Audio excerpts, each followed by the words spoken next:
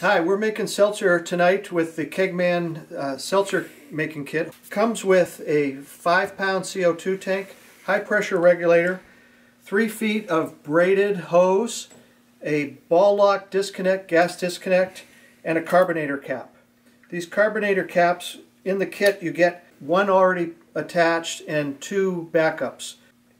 In the kit you'll also get a 12-ounce soda bottle. This is just a normal Pepsi or Coke bottle threaded. That's what our carbonator cap kit works on. It's not going to work on inexpensive, cheap water bottles. It's going to work on soda bottles. So, carbonator cap gets threaded right onto the soda bottle. Just vacate a little bit of the air, so you're going to leave room for the CO2. Right? And then we have this shutoff right here. Gas is already turned on. Give it a little shot.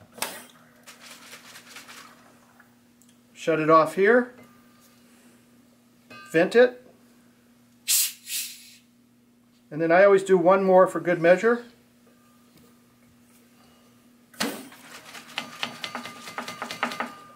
And there you go. You got a bottle of seltzer. Pop it off there. And you can keep this right in the fridge. And then it works really great on liter bottles. If your carbonation level goes down, you know, you're having a party, you could always just give it another shot of Coke, Pepsi, whatever you're drinking, and bring that soda back to life. So here's how you make ice-cold seltzer at home using the Kegman Seltzer Kit. This is David at kegman.net. Thanks for watching. If you have any questions, put them in the comments below. And remember, please subscribe.